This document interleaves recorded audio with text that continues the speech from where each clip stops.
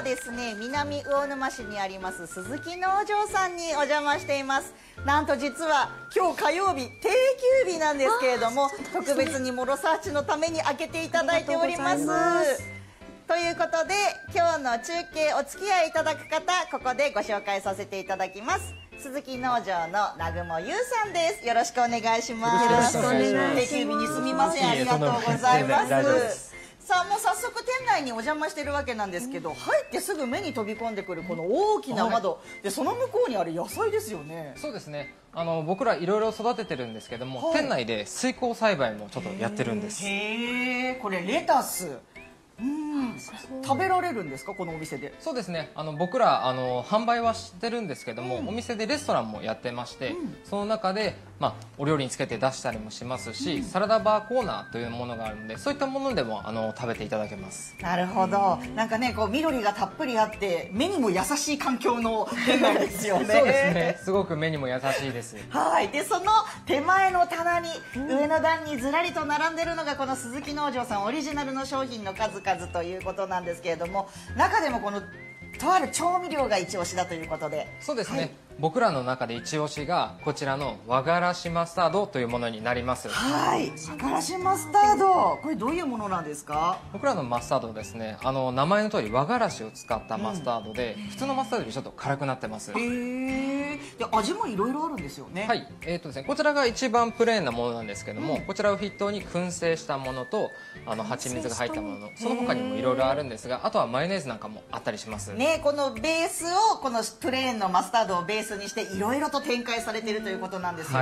でもちろん鈴木農場さんでこの和からしも育ててるんですよね。そうですね、僕らの方でもう全部栽培から加工まで全てやってます。お写真のデータをねいただいたんですけれども、これがすごく鮮やかな黄色の花が咲いていて、まるで菜の花畑みたいなお写真なんですよね。これ花の季節はいつ頃になるんですか？大体春の4月頃になってます。そうなんですね。こうね、本当風に揺れる様子が美しいこの菜の花のような黄色い花が咲くということなんですけれども、種はじゃあいつ頃取れるんですか？種はですね、6月になりますね。あ、6月になると種が取れるんですね。今この時期、秋っていうのはどういう時期になるんです？今ですね、だいたい種をまいて1ヶ月ぐらい経った状態なので、芽が出て、要はからしな葉っぱの状態だけになってます。なるほど。じゃあ次の夏のその種の収穫に向けてこれから育っていくということなんですね。でこの収穫したこの種を加工してマスタードにされてるということですけど、結構作業も大変だと伺いました。そうですね、栽培自体はそこまで難しいものではないんですけれども、今も栽培してる箇所作ってるところが誰もないので、作り方もわからないに加えて、選別がすごい大変なんです。選別、はい、へえ、結構な数重ねるんですか？大体うちだと5、6回ぐらい、手作業も含めて5、6回ぐらいやって、やっと綺麗なマスタードにしてます。丁寧に丁寧に作業をされて出来上がる和からしマスタードということなんですよね。で先ほど瓶詰めの商品ご覧いただいたんですけれども、奥に進んだらまた変わったものがあったんです。これビールサーバーじゃないんですよね？そうですね、よくビールサーバーとちょっと間違えられるんですけども、こちらは生マスタードサーバーといいまして、先ほどの瓶詰めが、必ず流通の際にですね加熱した商品になるんですけれども、こちらに関しては加熱をしてない生のマスタードになってます。だからここからはマスタードが出てくるということで、量り売りされるんですって。でね、来て量り売りで買いたいっていう場合、このねボトルも売ってるんですけれども、これも素敵でしょ。これなんと南雲さんデザインも手掛けてるということで、ちょっと雪国っぽくて素敵なデザインですよね。はい、そうなんです。このボトルを買って購入することも可能だということなんです。ちょっとだけ食べてみたいなって思うんですが、いいですか？ありがとうございます。ちょっとこのクラッカーと一緒に、じゃあまずその加熱してある、さっき瓶の方で見せていただいた和からしマスタードを上手に取れない、ありがとうございます。いただきます。本当だ、ちょっと辛み強いけど、でも粒感も美味しいし香りがいい。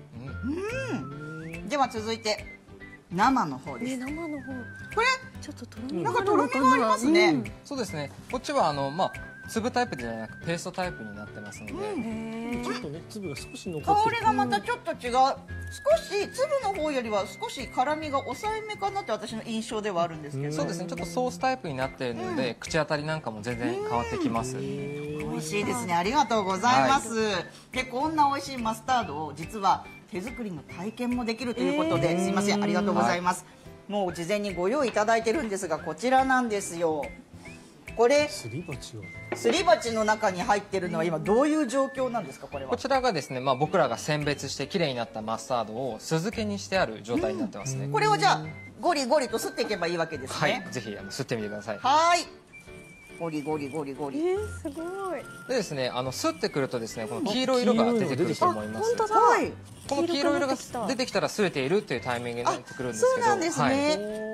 なんかごますってるのと感覚としては同じ感じです。そうです。かなり近い感じです。で、この黄色いのが出てくることによって酵素反応が起きてくるので、初めてここで辛みが出てきます。そうなんですか？じゃあさっきの粒の状態だと辛くないんですか？そうです。辛くないどころかちょっと苦味があって全然美味しくないんですよ。そうなんですか？全然美味しくないです。マスタードってそういうものなんですね。これだいぶ黄色も見えてきましたけど、どれくらいまですればいいってあります？こちら粒マスタードを作るものなので、お好みで全然大丈夫ですし、プチプチが好きな方は粗削りで全然大丈夫です。いいですか？ちょっとじゃあ私粗削りな感じでいこうかしら。はい。これくらいでも大丈夫ですかね？全然大丈夫です。これで味はどういう風につけていくんでしょう？味がですね、こちらにいくつか調味料がございまして、いろんなものを自分でブレンドして作っていただけるような形になってます。いろいろある。カレーなんていうのもあるんですね、マスタード。そうですね。カレーすごい美味しいんですけど、カレー入れるとですね、入れすぎるとほとんど本当にカレーになっちゃうので、そこだけ注意していただきたいです。なるほど。どうしようかな、それ聞くと。ちょっと私甘じょっぱ系の味が好きなんで、お醤油と蜂蜜入れてみてもいいですか？もちろんです。合います？この2つ。もちろんです。大丈夫ですか？みたらし団子風みたいな感じ。いいですね。みたらし団子好きですよ。これ分量ってどれくらい入れたらいいものなんですか？これもお好みで。お好み？はい。なるほど。ちょっとじゃあ皆さん作ってる時は割と結構いっぱい入れましたね。味見とかするのかな？はい。そうですね。本来は味見をしていただいて、完成させていただくような状況になります。そうなんですね。じゃあちょっと私これ時間がもう限られてるので中継、本番が終わった後に真剣に料理しようと思います。で出来上がったら。はい、こんな感じですね。はい、瓶に入れていただいてお持ち帰りできるということですね。ありがとうございます。さあ、この後はこちらでいただける美味しいお料理とマスタードの組み合わせたっぷりご紹介していきます。お楽しみに。はい、雨が強弱を繰り返しながら降り続いている今日は南魚沼市にやってきています鈴木農場さんからモロサーチです。引き続き南雲さんにお付き合いいただきます。よろしくお願いします。よろしくお願いします。さあ、せっかくなので雨模様ではありますがテラスの方に出てきたんですけれども、ここから美味しいメニューご紹介しますよ。で、和からしマスタードを味わわせていただくんですけど、スタジオの皆さんマスタードって何につけて食べること多いですか？ホットドッグとかですかね。やっぱそんな感じでしょうかね。そうですよね。洋食に合わせること多いと思うんです。でもこちらで提案するのはこのメニュー。ありがとうございます。そう、その名も海鮮マスタード丼でございます。海鮮丼にわさびじゃなくてマスタードを乗せたいろいろねお刺身乗ってるんですがね、これ全部漬けになっているということでちょっといただいてみてもいいですか？これはタイかな？そうですね、そちらタイに。ちょっとじゃあタイのお刺身の漬けにマスタードを乗せてよっと。わさびじゃないんだね。乗るかな？そうですよ。からしだから。いただきます。どういう味ですか？感動してる顔だ。拍手が。美味しい。合いますよね、なかなか。この粒感と華やかな辛さと香りが漬けになったお刺身の甘さをよりこう引き立ててくれるんですよ。合いますね、和でもね。合うんですよ、本当に。これ新たな発見、ぜひ皆さんにも味わっていただきたい美味しさです。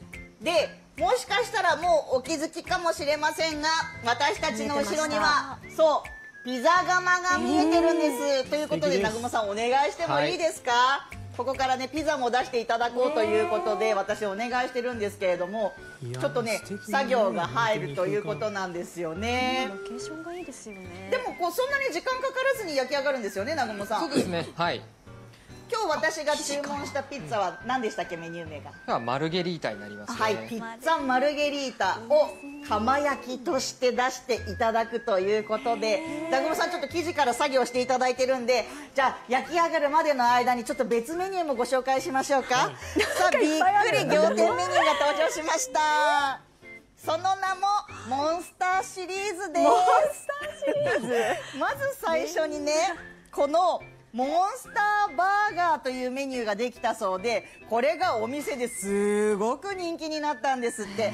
かなりの大きさあるんですけれども、もうとにかく人気だったということで、じゃあ次はこれだということで、モンスタードッグがちょうどね1週間ぐらい前からメニューとして登場したということなんですよ。このね新メニューのモンスタードッグプレートを私いただいてみようと思うんですが、食べやすいように真ん中で切り込みをね実は入れていただいてまして、このね大きいパンも地元のパン屋さんと特注でね作っていただいてるパンなんですって。でソーセージだけじゃなくて上にこれベーコン乗ったりお野菜もたっぷりで、かかってるソースにマスタードが使われてるんですが、これねマヨネーズと合わさってるそうなんですよ。いきますよ、いただきます。これさすが頑張ってください。顔の半分以上隠れてるし、ちょっと口に入っちゃいますよね。そうなりますよね。これ3これでもガブっていくのがやっぱ醍醐味なんじゃないですかね。そうそう、西辻さん、ホットドッグとかと合わせるってさっきマスタードおっしゃったじゃないですか。やっぱりね相性抜群よ。そうですよね。しかもマヨネーズと今回ソース合わさってるということで、まろやかさが加わって辛いだけじゃない、そのまろやかさもまたこのいろんな食材をうまくまとめてくれてる感じがします。で実はここでねお食事、メインのお食事いただくとこういうねお野菜もつくんですけど、これねサラダバーになってまして、最初の一盛りは自分で好きな量持っていいんですって。だからもっと盛り盛りにすることも OK ということなんですけど、これがね先ほど冒頭最初の中継でお見せした水耕栽培のレタスなんですよね。で就労支援 B 型の施設にもなっているということで、障害をお持ちの方も一緒に働いてこの水耕栽培のお野菜育てているということなんです。おかわりしたい場合は100円かかるということなのでご了承ください。さあ後ろのピザ窯で南雲さんが焼いてくださってますが、マルゲリータどんな感じですか？あと1分ぐらいで焼き上がります。あと1分ぐらいで焼き上がる。はいということなんですよね。でちょっとね南雲さんの手前にそれ緑の葉っぱがあるんですけど、これ何ですか？こちらがですね水耕栽培を同じく育てているバジルでして、でマルゲリータに最後生バジルを自分でちぎって乗せていただけます。マルゲリータに必須のバジルは最後お客さんがトッピングするというルールなんですね。ね、仕上げに自分でそのちぎって乗せるトッピングをするっていう、そういうアトラクション的な楽しみもあるということで、これは嬉しいじゃないですか。さあ南雲さんが今ピッツァの様子を見てくださっておりますよ。マルゲリータはトマトのソースにシンプルにチーズが乗ってっていう感じですよね。そうですね。さあ今様子をご覧いただいてますが、いかがでしょうか？もうちょっとかかるかな？あと10秒ぐらいで。あと10秒くらい。細かな調整を今南雲さんがしてくださっています。美味しくね食べるための準備をしてくださってるということなんですけれども、ねえマスタードとこれもまた合わせるということで、わあ焼き上がりましたね。湯気が見える。いい感じにチーズも溶けてるじゃないですか。素晴らしいですね。あ、耳のこの縁の部分の程よい焦げ色も魅力的ですね。じゃあ先に切っていきますね。はい、お願いします。いやでももう本当に出来たてだからね。熱々出来たて。そうなんです。焼きたて熱々ということで、これ仕上げにねマルゲリータバジルを乗せてということになりますね。もうせっかくだからちょっとここで作業進めちゃおう。さあこのように食べたくて早すぎる。諸橋さん立ち上がっちゃったよ。もう早く食べ最後立ち上がっちゃった。ピザお迎えにいらしたんですね。そうですよね。でも時間もないということで、時間もない中継だからここで一口だけ一口だけ後で後ほど食べて帰ろうと思います。もちろんこれにもマスタードバッチリ合います。ご注意いただきたいのは火曜日が定休日という点ですね。あとその他細かく営業日時変わってきますので、細かいことはインスタグラムなどで確認するようにしてください。南雲さんどうもありがとうございました。じゃあピザもいただいてから諸橋帰りますね。今日のモロサーチでした。